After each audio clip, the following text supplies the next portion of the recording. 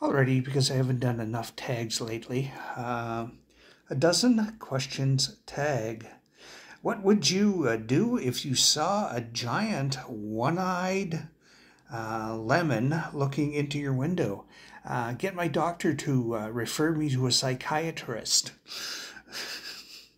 Do you feel safe in your home?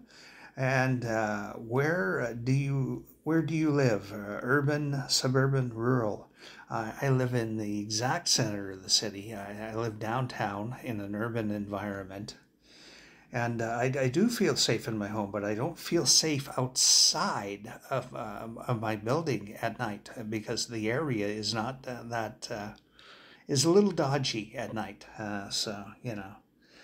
Would you rather walk around town in your underwear or skinny dipping at a lake? I'd rather go skinny dipping at a lake because there is a lake for that in my province. It's up north a little ways.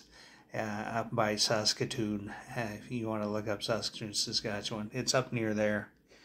And there is a nude lake up there, so you can go skinny dipping if you really want to.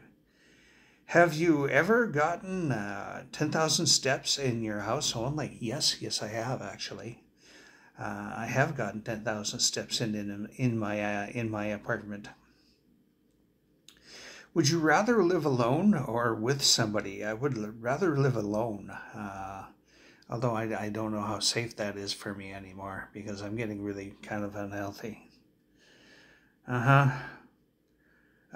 Do you ever feel really worried for no reason? Yes, I do. I get anxiety, I get panic attacks, and when I get a panic attack, I feel like the world's going to end, and I'm very, very worried. So, and there's no real reason for it other than my brain is broken.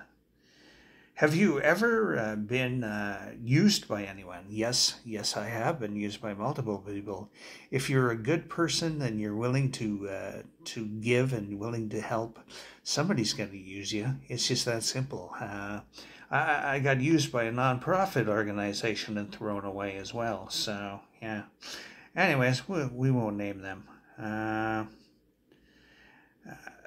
How do you deal with a rude guest? Tell them to get the hell out, and if they don't get the hell out, I call the cops and have them removed. But I've never had to do that. They've always left, and I've almost never had a rude guest. So what was the last thing to anger you? Child abuse. Somebody that had harmed a child and I wanted to hurt them. So, anyways. What do you think of somebody who abandons a pet? They don't need to be on my planet. It's just that simple. Would you rather have a pet or a child? I'd rather have a pet than a child. Quite frankly, I really would. So, not to diminish anyone who's a parent and really enjoys being a parent and whatnot. I'm sure it's very rewarding for you, but I've never wanted children in my life. I've always wanted pets. So, do you think cloud storage is a good idea? I think cloud storage is a fabulous idea. Have a good one. Keep smiling.